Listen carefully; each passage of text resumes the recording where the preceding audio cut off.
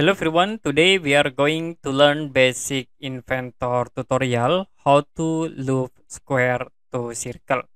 So first I will create square. You can choose top plan and create rectangles in it.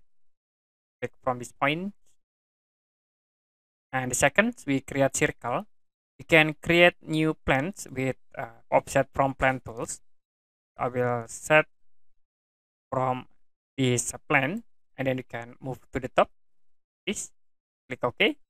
Select the plan, create sketch, and then you can draw circle like at this point. Click finish sketch.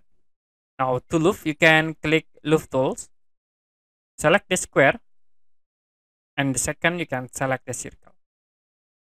And that's it for basic inventor tutorial how to loop square to circle. If you have any question about tutorial, you can comment below this video.